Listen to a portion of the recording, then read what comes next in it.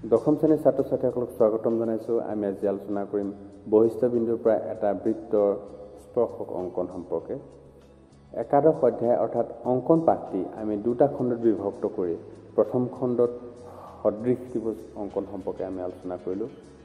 এতিয়া দ্বিতীয় তথা শেষ খণ্ডত আমি বৃত্তৰ স্পৰ্শক অংকন সম্পৰ্কে আলোচনা কৰিম।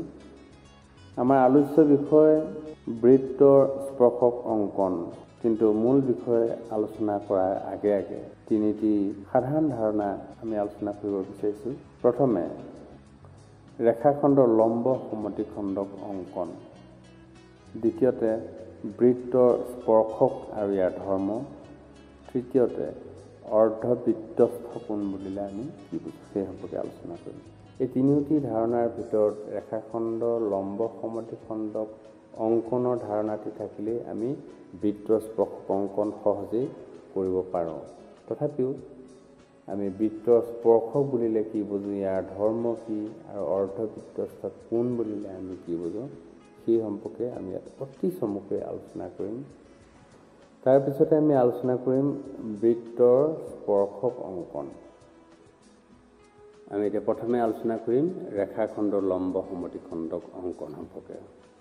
এডাল ৰেখাৰ লম্ব সমদ্বিখণ্ডক অংকন কৰিবলৈ আমি সমতলৰ যিকোনো দুটা বিন্দু আমি লৈ লওঁ, ক্ৰমে এ আৰু এটা বিন্দু আমি লৈ লওঁ বি। এতিয়া আমি এ বি সংযোগ কৰি এডাল ৰেখাখণ্ড পালোঁ।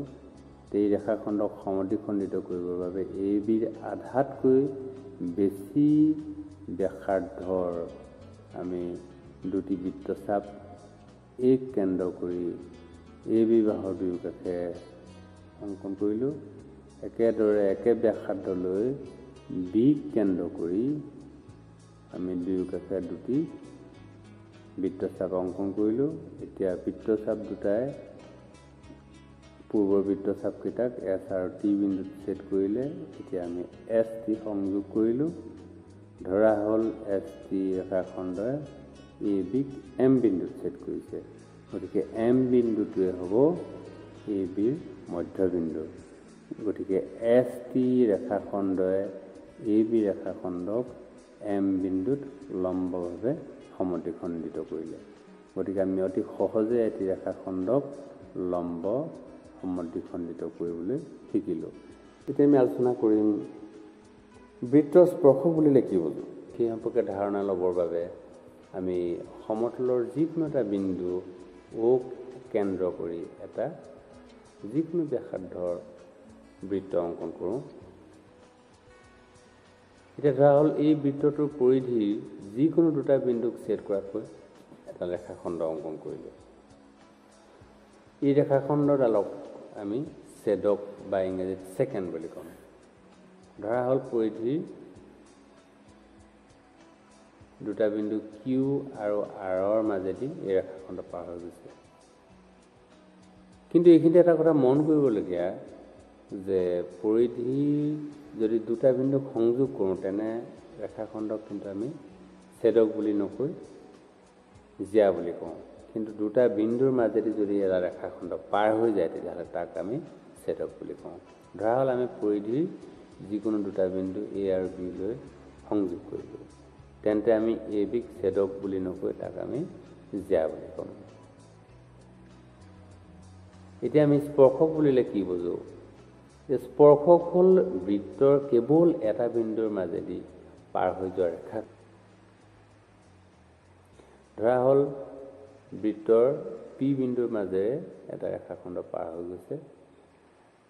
আমি এই ৰেখাখণ্ডত টি এটা বিন্দু ল'লোঁ, গতিকে পি টি বা টি পি ডালে হ'ব পি বিন্দুত স্পৰ্শক।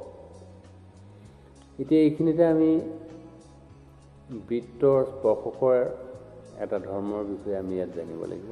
সেয়া হ'ল যে বৃত্তৰ কেন্দ্ৰৰ পৰা যদি আমি স্পৰ্শবিন্দুলৈ এডাল ব্যাসাৰ্ধ টানো, এই ব্যাসাৰ্ধডাল সদায় স্পৰ্শকৰ ওপৰত লম্ব হ'ব। এতিয়া আমি চিত্ৰত দেখিলোঁ যে অ' পি ব্যাসাৰ্ধডাল PT স্পৰ্শকৰ ওপৰত লম্ব। গতিকে আমি বুজিলোঁ বৃত্তৰ স্পৰ্শক অংকনৰ ক্ষেত্ৰত এটা অতি প্ৰয়োজনীয় ধাৰণা সেয়া হ'ল যে বৃত্তৰ স্পৰ্শবিন্দু টনা ব্যাসাৰ্ধডাল স্পৰ্শকৰ ওপৰত লম্ব হয়। এতিয়া আমি আলোচনা কৰিম অৰ্ধবৃত্তস্থ কোণ বুলিলে কি বুজো। আমি ধৰি লৈছোঁ এম এটা বিন্দু, পৰিধি যিকোনো বিন্দু এম সংযোগ কৰি বহাই দিলোঁ। এতিয়া আমি ধৰি ল'লোঁ পৰিধি আনটো বিন্দু হ'ল এন। এতিয়া এম এন ব্যাসে বৃত্তটোক দুটা অৰ্ধবৃত্তত ভাগ কৰিছে। এতিয়া এম এন ব্যাসে আনটো অৰ্ধবৃত্তত যিটো কোণ উৎপন্ন কৰিব তাকে আমি অৰ্ধবৃত্তস্থ কোণ বুলি কওঁ। এতিয়া ধৰি লৈছোঁ আমি এল এটা বিন্দু আমি এম এল আৰু এন এল আমি সংযোগ কৰিলোঁ। তেতিয়াহ'লে এই অৰ্ধবৃত্তস্থ কোণটোৰ মাপ সদায় 90 ডিগ্ৰী। অৰ্ধবৃত্তই কিয় 90 ডিগ্ৰী কোণ উৎপন্ন কৰে সেই সম্পৰ্কে নৱম শ্ৰেণীত বিতংভাৱে আলোচনা কৰা হৈছে। আমি ইয়াত বিশদভাৱে আলোচনা কৰিব খোজা নাই। এল বিন্দুৰ পৰিৱৰ্তে আমি পৰিধিত অন্য এটা বিন্দু আমি এক্স ল'ব পাৰোঁ। আমি এক্স বিন্দুত যদি আমি সংযোগ কৰোঁ এম এক্স আৰু এন এক্স, তেন্তে এম এক্স এন কোণটো আমি যদি মাপ লওঁ ইও 90 ডিগ্ৰী হ'ব। গতিকে ইয়াত আমি দুটা অতি প্ৰয়োজনীয় কথা আলোচনা কৰিলোঁ। সেয়া হ'ল বৃত্তৰ স্পৰ্শকডাল স্পৰ্শবিন্দুত টনা ব্যাসাৰ্ধৰ ওপৰত সদায় লম্ব হয়। তাৰপিছতে আমি আলোচনা কৰিলোঁ অৰ্ধবৃত্তস্থ কোণৰ মাপ সদায় 90 ডিগ্ৰী হয়। এতিয়া আমি আজি পাঠৰ প্ৰধান উদ্দেশ্য বহিষ্ঠ বিন্দুৰ পৰা বৃত্তৰ স্পৰ্শক অংকন সম্পৰ্কে আলোচনা কৰিম। তাৰ কাৰণে আমি এটি প্ৰশ্ন লৈ লৈছোঁ। 5 চেণ্টিমিটাৰ ব্যাসাৰ্ধৰ এটা বৃত্ত অংকন কৰা। বৃত্তৰ কেন্দ্ৰৰ পৰা 12 চেণ্টিমিটাৰ দূৰত্বত অৱস্থিত এটা বিন্দুৰ পৰা বৃত্তটোৰ ওপৰত দুডাল স্পৰ্শক অংকন কৰা আৰু স্কেলৰ সহায়ত স্পৰ্শক দুডালৰ মাপ নিৰ্ণয় কৰা। অংকন পদ্ধতিটো শিকিবৰ বাবে আমি সমতলত 5 চেণ্টিমিটাৰ দৈৰ্ঘ্যৰ এটা ৰেখাখণ্ড ল'লোঁ। সমতলত যিকোনো এটা বিন্দু অ ল'লোঁ। এতিয়া 5 চেণ্টিমিটাৰ ব্যাসাৰ্ধলৈ অক কেন্দ্ৰ কৰি সমতলত এটা বৃত্ত অংকন কৰিলোঁ। কেন্দ্ৰ অ'ৰ পৰা 12 চেণ্টিমিটাৰ দূৰত্বত এটা বিন্দু পি ল'লোঁ। এতিয়া পি অ'ক সংযোগ কৰিলোঁ।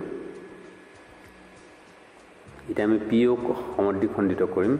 তাৰ বাবে পি অ'ৰ আধাতকৈ বেছি দৈৰ্ঘ্যৰ ব্যাসাৰ্ধলৈ পি অ'ৰ দুয়োকাষে দুটা বৃত্তচাপ অংকন কৰিলোঁ। একে ব্যাসাৰ্ধলৈ অ'ক কেন্দ্ৰ কৰি অ' পিৰ দুয়োকাষে দুটা বৃত্তচাপ অংকন কৰিলোঁ যাতে পূৰ্বৰ বৃত্তচাপ দুটাক ছেদ কৰে। এতিয়া আমি ধৰি লওঁ ছেদ কৰা বিন্দুকেইটা ক্ৰমে এছ আৰু টি। এতিয়া আমি এছ টি সংযোগ কৰিম। এছ টিয়ে হ'ব পি অ'ৰ লম্ব সমদ্বিখণ্ডক। ধৰা হ'ল এই লম্ব সমদ্বিখণ্ডকে পি অ'ক এম বিন্দুত সমদ্বিখণ্ডিত কৰিছে। এতিয়া আমি এম পি বা এম অ'ক ব্যাসাৰ্ধ হিচাপে লৈ এটা বৃত্ত অংকন কৰিলোঁ। ধৰা হ'ল এই বৃত্তই পূৰ্বৰ বৃত্ত অৰ্থাৎ প্ৰদত্ত বৃত্তক ক্ৰমে কিউ আৰু আৰ বিন্দুত ছেদ কৰিলে। এতিয়া আমি পি কিউ আৰু পি আৰ সংযোগ কৰিম। পি কিউ পি আৰে আমাৰ হ'ব আঁকিবলগীয়া স্পৰ্শ। এতিয়া আমি অতি সহজে বৃত্তচাপ অংকন কৰিলোঁ। কিন্তু পি কিউ আৰু পি আৰ কিয় বৃত্তচাপ হয় তাক বুজিবৰ বাবে আমি অ' কিউ সংযোগ কৰিম। ই অংকনৰ অংশ নহয় যদি আমি অ' কিউক সংযোগ কৰিছোঁ কেৱল বুজিবৰ বাবেহে। এতিয়া যদি আমি প্ৰদত্ত বৃত্তটো নাই বুলি ধৰোঁ, তেতিয়াহ'লে আমি মন কৰিম যে পিও নতুন বৃত্তটোৰ বাবে ব্যাস, গতিকে এংগুল OQP এটা অৰ্ধবৃত্তস্থ কোণ, সেয়েহে ইয়াৰ মাপ 90 ডিগ্ৰী হ'ব।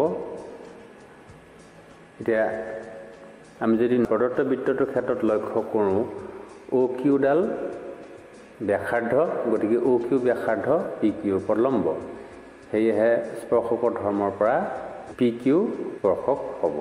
একেদৰে PR প্ৰদত্ত বৃত্তৰ ওপৰত স্পৰ্শক হ'ব।